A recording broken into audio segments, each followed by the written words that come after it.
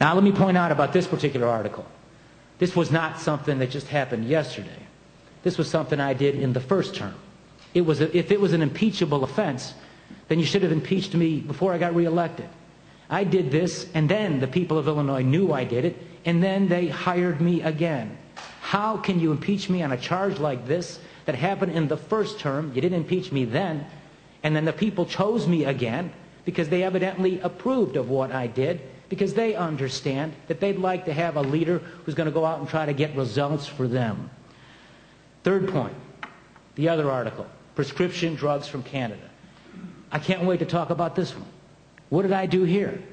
What did I do?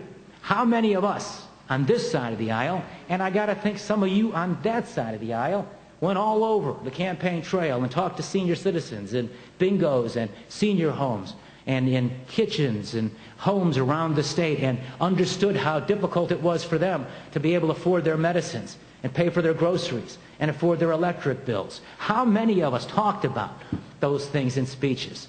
How many of us who were familiar with how the Congress operates actually had talking points that were given by the Democratic Congressional Campaign Committee, and they had that line, food or medicine, food or medicine? How many of us said all that? And how many of us kept railing against the FDA because they wouldn't allow American seniors to go to Canada and get same prescription drugs, the same medicines made by the exact same companies, only if you go to Canada, you can get it for 40 or 50% less and save money for senior citizens. And how many of us believe in free trade? Democrats believe in it, and I know you guys on the Republican side of the aisle believe in it, and yet somehow on the issue of prescription drugs, we don't have free trade. We can't go to Canada, our #1 trading partner, and get the medicines that are necessary to save the lives of our seniors and our families and our children. So we found a way to go to Canada. And I was the first state. I was the first governor to do it.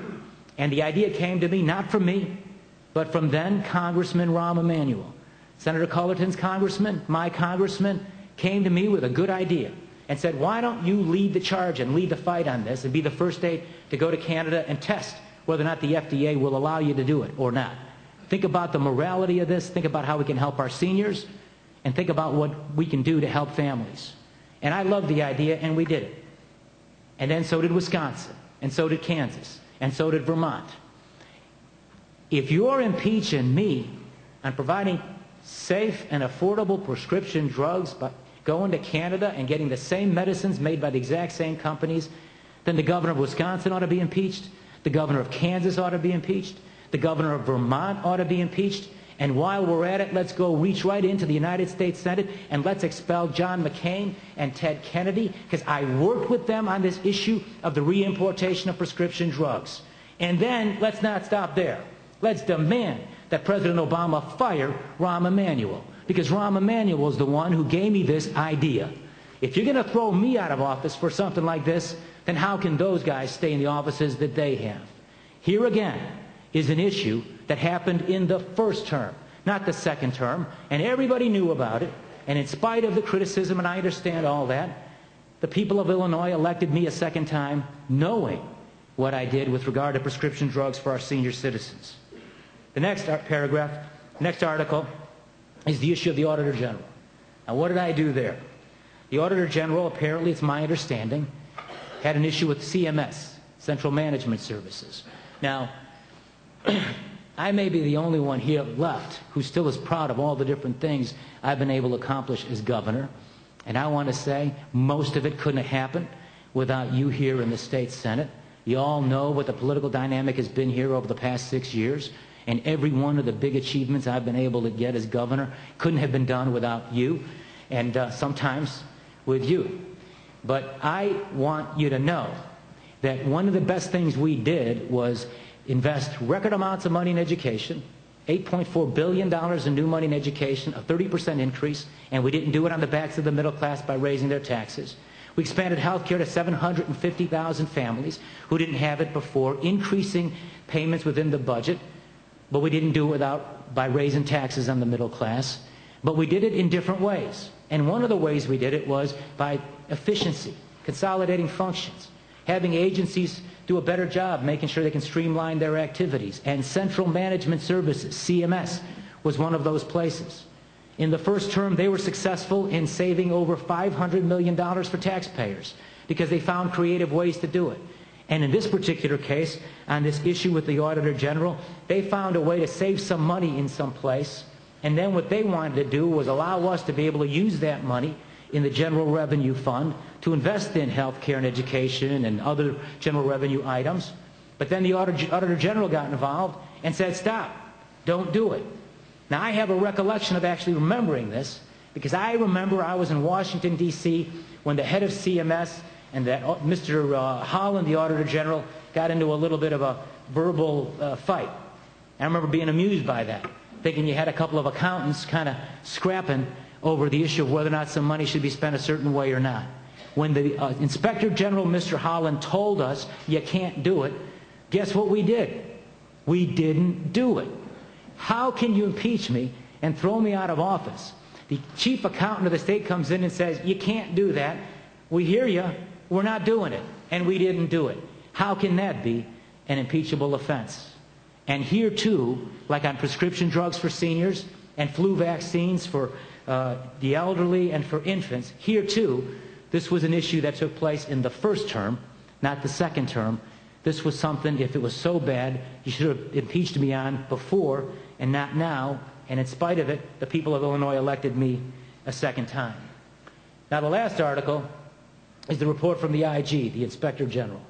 And just to back up and give you a little bit of history, one of the accomplishments that we were able to have together in the first term in the veto session of 2003 was to create a new ethics law, change the rules in ethics, and for the first time ever, create an Inspector General that was independent of the governor, not the governor's friend, but an independent Inspector General who would be brought on to police the system of state government, that he or she would be there to make sure that all of us, all state employees and others who work for the governor, in this case, are doing things right. We hired a former United States attorney as our first Inspector General. This report from the Inspector General alleges that some people perhaps may have, it's an allegation, nothing proven, nothing shown yet to be true, but an allegation that some people who work for me may have violated some of the hiring rules. In that very report by the Inspector General, there's never an allegation that I ever knew anything about it. How can I possibly be thrown out of office on something that the Inspector General doesn't even claim I knew anything about? And incidentally, something that still has not been resolved. So I ask you to remember, too, that that issue was one that took place in the first term, not the second term. And if it was so bad then perhaps I should have been impeached over that. But yet again, the Inspector General doesn't say that I knew anything about it. There hasn't been any finding that anybody did anything wrong. And I've got to tell you, the fact that we have an Inspector General was something that I pushed very hard for. And yeah, it gets embarrassing sometimes when your own Inspector General finds that some people who work for you may not have done something right. But the greater good is served because you're policing the system and making sure that people don't do things they shouldn't do and have a better understanding on some of the things they shouldn't be in a position to be able to do. So I believe in all of the evidence that we've been presented to you. In fact, I know there hasn't been a single piece of information that proves any wrongdoing. You haven't proved a crime, and you can't because it hadn't happened. You haven't given me a chance to disprove a crime, but so far a crime has not been proven here in this impeachment proceeding. How can you throw a governor out of office with insufficient and incomplete evidence? You haven't been able to show that there was anything wrong, in my judgment, on any of these allegations with regard to things I did in my first term for senior citizens and for children, how we complied with the Auditor General when he told us to follow his rules, how we had an Inspector General who found some things but didn't say I was involved in it. How can those things be shown to be anything but what they are, but not wrongdoing? It's not evidence of any wrongdoing. In fact, there is no evidence before your body here that shows, no evidence, zero, that there was any wrongdoing by me as governor. And again, if you give me a chance to be able to bring witnesses in, I can show you not only that I didn't do anything wrong, I can show you that I did a lot of things that were mostly right, and that some of the things that are being said about me simply aren't true. And when I get my day in court, I'll have a chance to be able to prove it.